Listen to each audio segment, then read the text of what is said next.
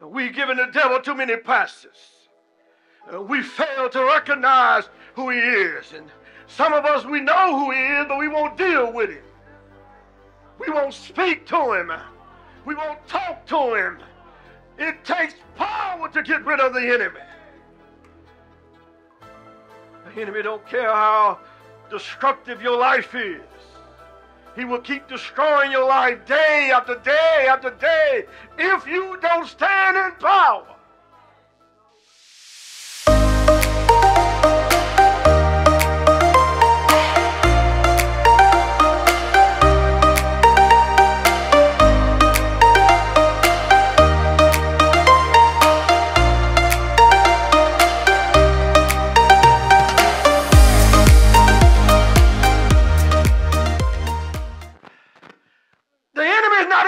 Pastor Rod, and negotiating with you. He has no idea. He don't care, Pastor Patricia, about negotiating with you. Some of us want to negotiate, Deacon Henry, with the devil. Okay, if you leave me alone for a couple of days. The devil don't care. He'll leave you alone for a couple of days and come back to kill you the third day.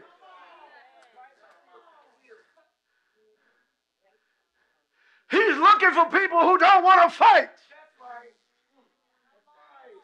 And the problem with us is we have went to sleep on our fighting skills. If you was fighting in the flesh, you wouldn't have an issue. Let me prove it to you. Can I pick on you? If I broke in your house and tried to take your baby, would you fight me? I thought so. If I broke in your house and tried to take your baby, would you shoot me? I thought you would. If you broke in my house and tried to take my baby, I will fight you to death.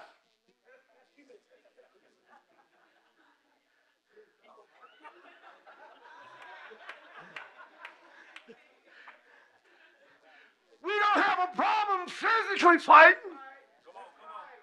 We have problems fighting here. And the devil has been to every one of our houses. He come at will. We let demons in and out of our houses, but yet we're not here. And we know it's a demon. You've been fasting 4 days, somebody walk in your house, and all of a sudden you're irritated. Look, I'm just telling you, that ain't God. You can't be in the presence of God and all of a sudden get irritated by a demon. A demon walked in.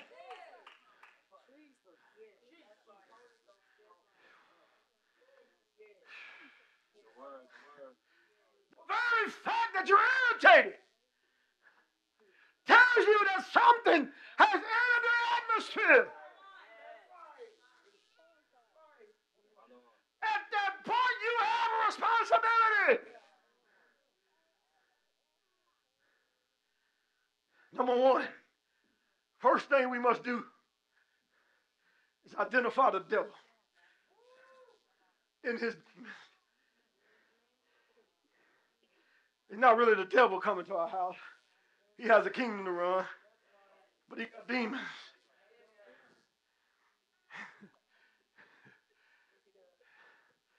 The reason you can't identify the enemy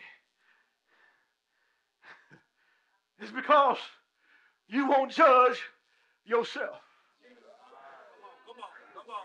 I knew that wasn't going to go well. Let me just talk to you because you know how I do. The problem with most believers is they won't judge themselves.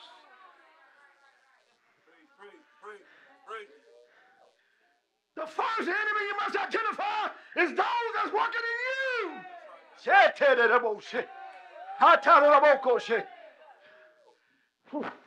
Thank you, Lord.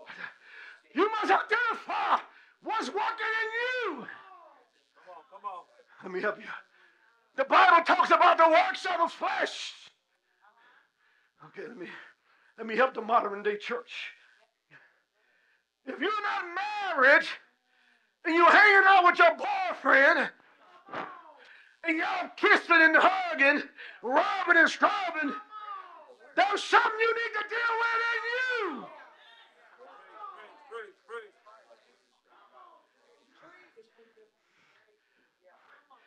You can't access power, Brother Harry, until you bind that demon in you.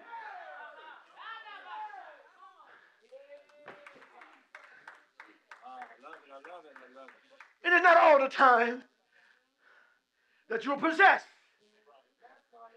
Sometimes you're just greatly oppressed.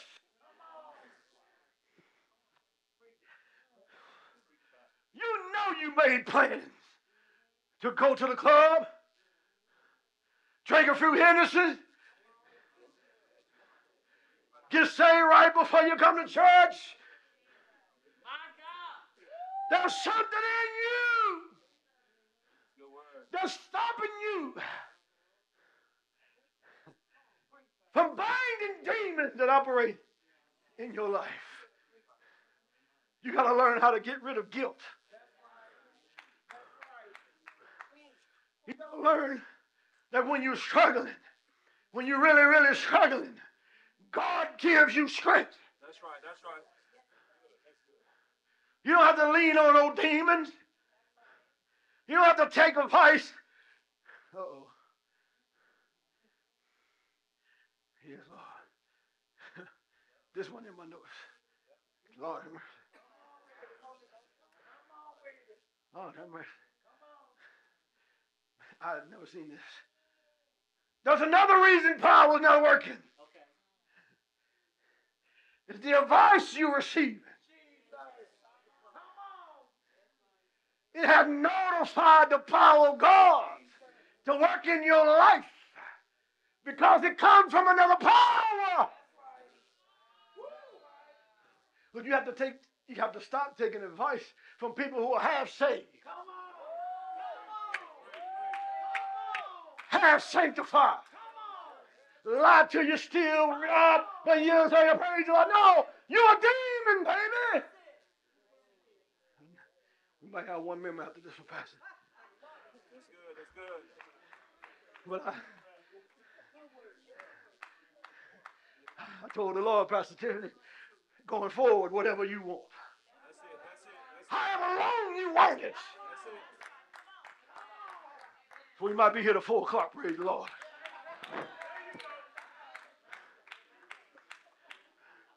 Three points. Let me get to another 3.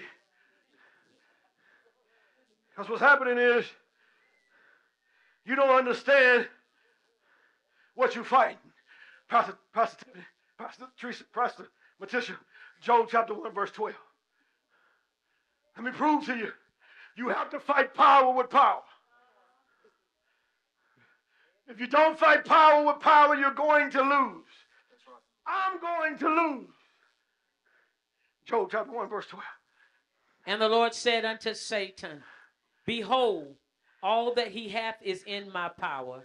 Only upon himself put not forth thine hand. So Satan went forth from the presence of the Lord. So Job, Satan is talking to God. Job said, the Lord said, have you considered my servant Job?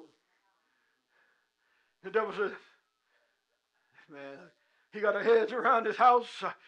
He got a hedge around his family. He got a hedge around everything that he owns. The Lord said, okay, I'm going to exchange and give you power and remove all the protection. The only thing you can't do, the only thing you don't have is power over his life. Give my power back. For some of us, that should have summed it up. Really, that should have just answered all questions. All that Job went through. The Bible said there was a day that the sons of God, the sons of Job were gathered and a catastrophe took place. And all of his kids died. Why did they die? Because the power has been given to the enemy to kill them. Y'all still missing it. God transferred the power to Lucifer. And he lost all of his kids. Y'all still didn't get it. Pastor Rob, God transferred the power of all of his stock to the devil. The devil wasn't playing patty cake. He killed them all. Y'all ain't gonna get this. The reason you're going through, God is trying to activate power in your life. God help me. God help me. Oh, shout out of Moshe. The reason you're in trouble, the reason lack has shown up, is God is trying to activate power in you. Oh, Lord. Oh, Lord.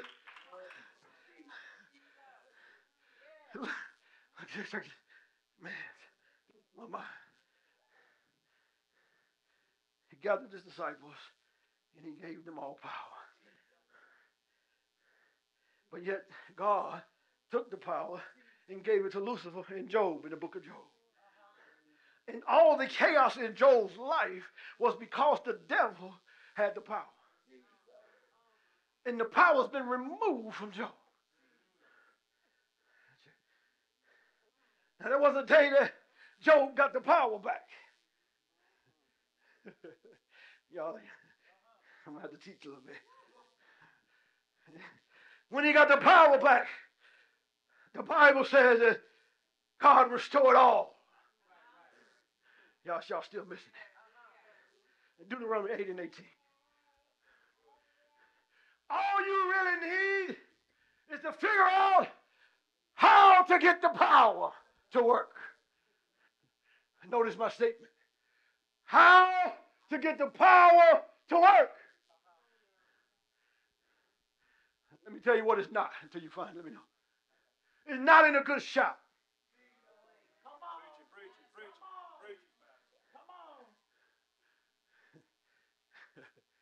It's not in any emotional encounters you have when you come out of prayer. Come on. It's not there. What I say? 8:18. Let me show you how powerful power is. Let me just hit something here and go keep moving. Y'all with me? Y'all praying. God is about to release me. He's about to release something in here. Jesus.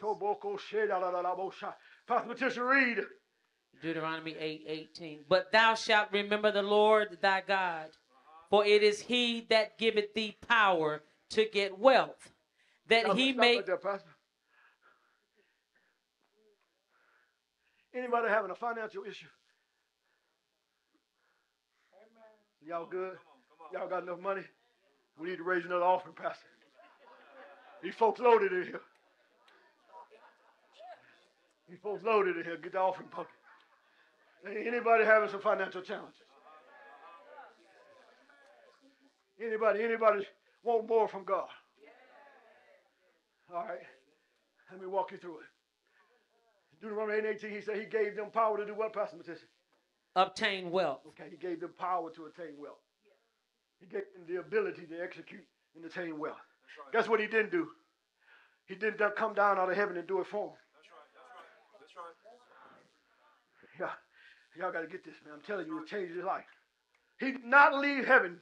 In fact, God never leaves his throne room. We'll talk about that in a later day. He never left heaven to come down to see about your finances.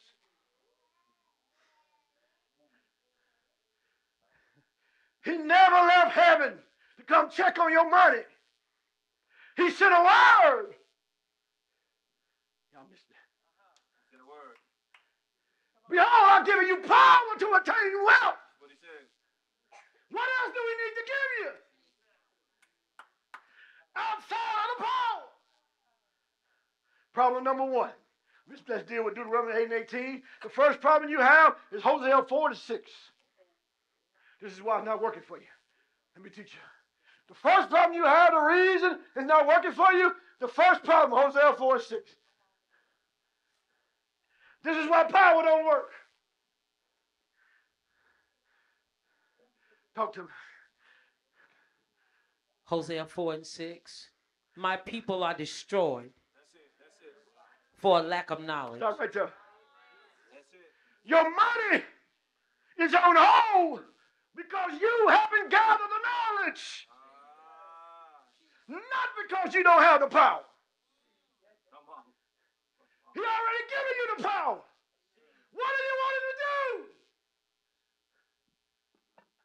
Got real quiet. Make it. What do we want him to do, Pastor Rod? Sitting before the Lord. Finances has been one of my issues in 2023. He breaks this down for me. He says, Deuteronomy, the Lord don't quote scriptures to me. He'll just say Deuteronomy 8 and 18. Most of the time, I'm kind of familiar. So I go and read it. I say, Lord, have mercy.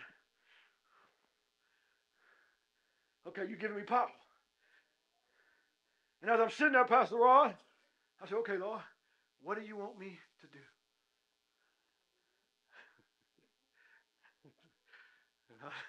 I thought it was a logical question. I really did. I thought that was pretty logical there. He says to me something I never heard the Lord say. You choose. I said, what? He said, choose. Once I gave you the power and you attained the knowledge, you choose what you want to apply to. What opportunity you want to apply to. What destiny you want to create. You make a choice. The problem with us is we never go get the knowledge. We know that the kids are acting up. We know that the kids are out of order. But we never go get the power and execute the power to bring them in line. They ain't acting up because God told them to, or they acting up because the devil made them.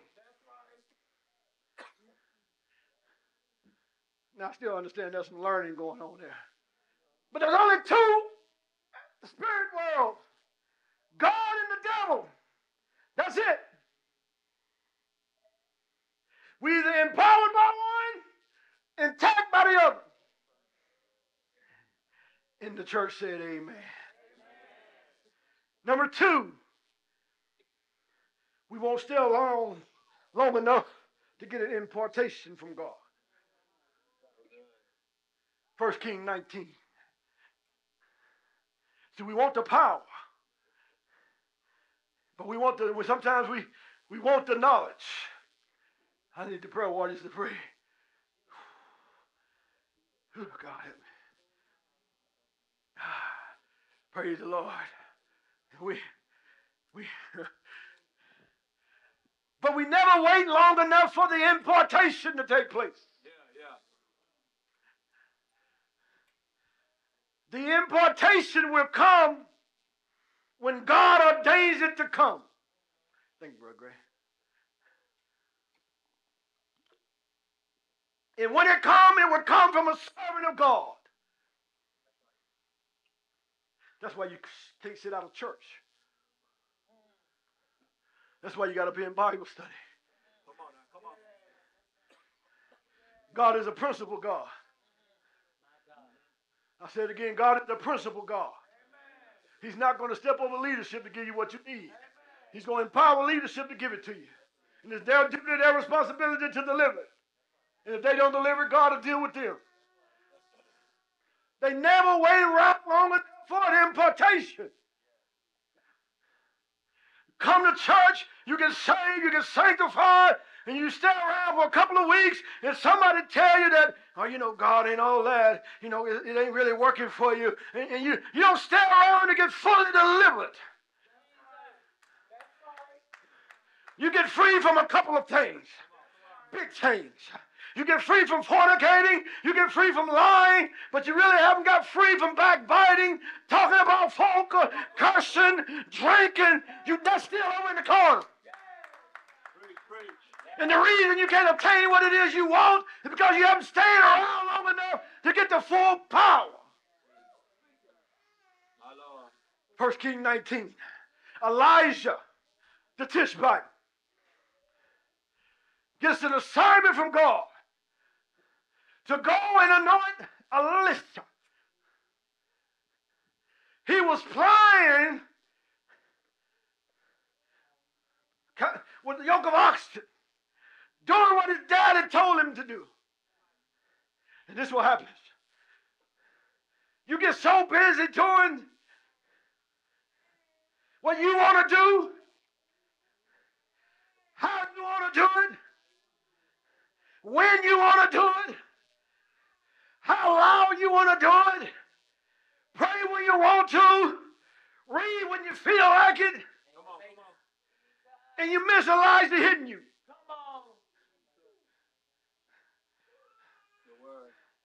Because if Elisha wouldn't have felt the tap of Elijah, he would have been in trouble.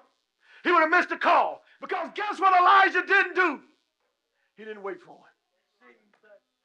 Kept on walking. And the boy had enough sense to say, that was God. Let me go follow God and the man of God. Sometimes what you have to do is link up your buggy with somebody who knows God. I didn't get here on my own. God linked me up with somebody who was chasing God. And I had enough sense to know my life was changing. I didn't know everything about the Bible, but I knew I stopped doing certain things. I knew I stopped lying. I stopped cussing. I stopped chasing women. I stopped drinking. I knew something was right.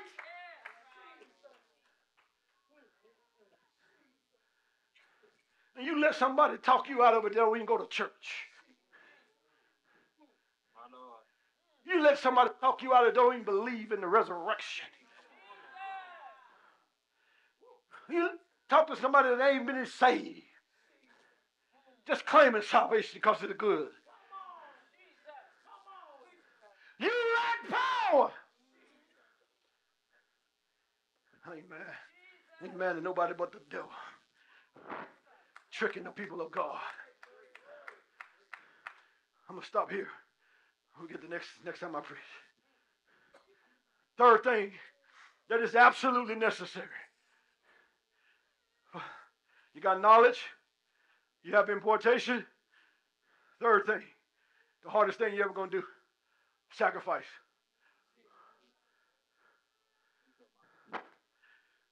True power. Real power. God changing power. Only comes through sacrifice. Matthew 28, 18. True power will only come in your life after you sacrifice.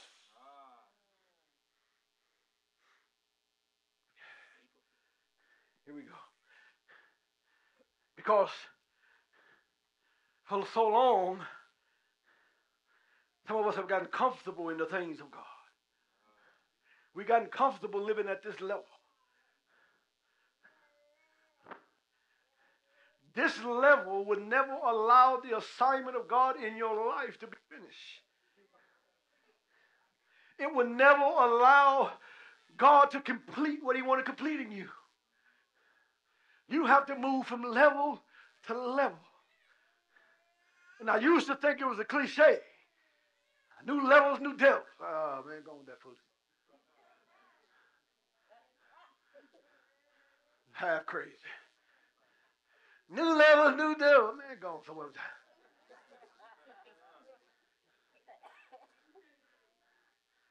until I took on knowledge. When I took on knowledge, knowledge began to tell me that it was a rank and file of demons.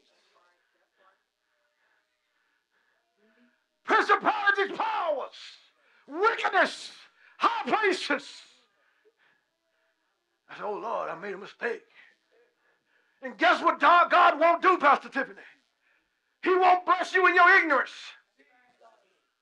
He's not going to bless you because you don't know. You need to know. The reason a lot of us don't know is we're not checking in with the Holy Spirit. That's good. The Holy Ghost is your God. Yes, yes. Oh, they preach like this a long time.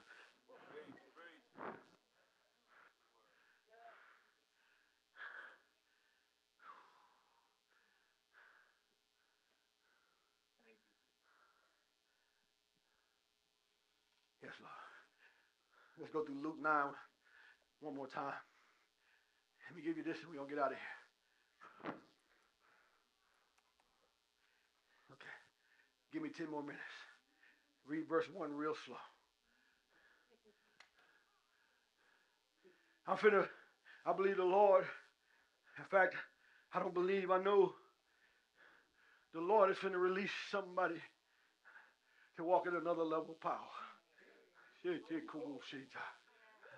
I don't know who you are, but God is about to release you to walk in another level of power. From the throne of heaven. Read. Then he called his 12 Stop. disciples. You have to understand, if you are committed to Christ, you have the ability and the authority to walk in power. In the statement. No questions to follow. If you live for God, you have the power to walk in. If you're a disciple for Christ, you have the power to walk in.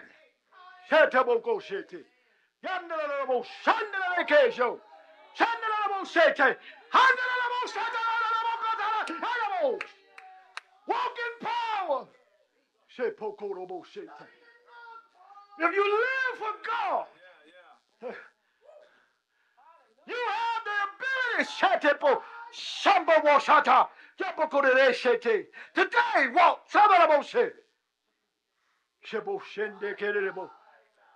If you name the name of Christ, you have the power to walk in.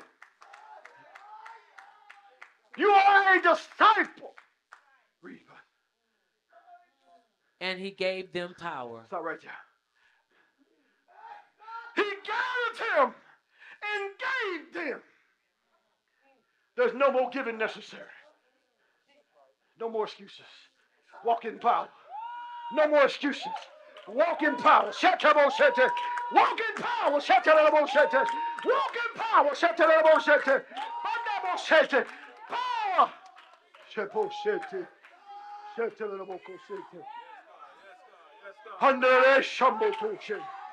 He gave them.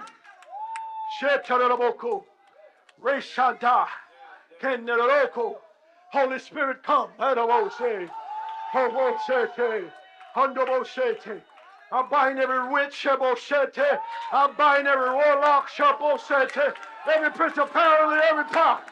I have power over you. I command this atmosphere to be clean. I command this atmosphere to be clean. I command this atmosphere to be clean. Deliverance will take place today.